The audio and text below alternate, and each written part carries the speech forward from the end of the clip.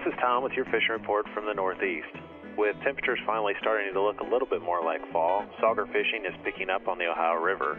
Your usual spots would be behind the Greenup Lock and Dam, as well as any of the tributary creek mouths and slightly up into these tributaries.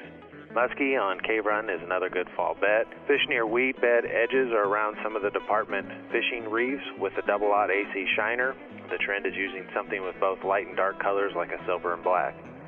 Finally, don't forget our fall stocking of rainbow trout up Craney Creek in Round County. This little section of the Daniel Boone makes for some very scenic fall fishing. It's about a 4-mile hike to the back end, and fish have been stocked all along this reach.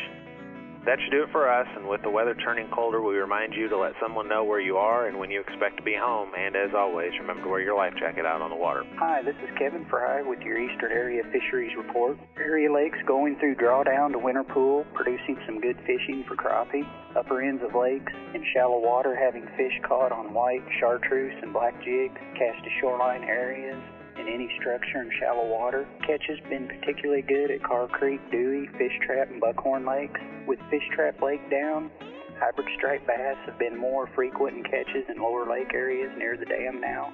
Largemouth bass fishing reports have been fair to good in shallow water on points and main lake areas.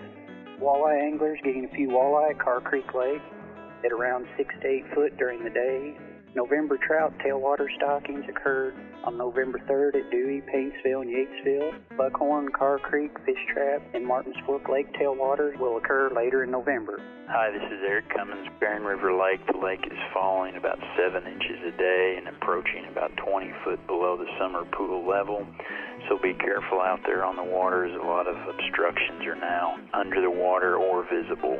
Water temps on the lake are in the low 60s, and bass action has picked up considerably with lipless crankbaits, crawdad, jigs, fish real slow or no movement at all. Crappie have been good on brush and laydowns in about 8 to 10 foot of water with minnows and or jigs. Green River Lake, fish the upper halves of the lake above the state park or Butler Creek areas. Bass action has been good on lipless crankbaits and crawdad colored jigs. As always, good luck and good fishing. Be sure your life jacket's got your back.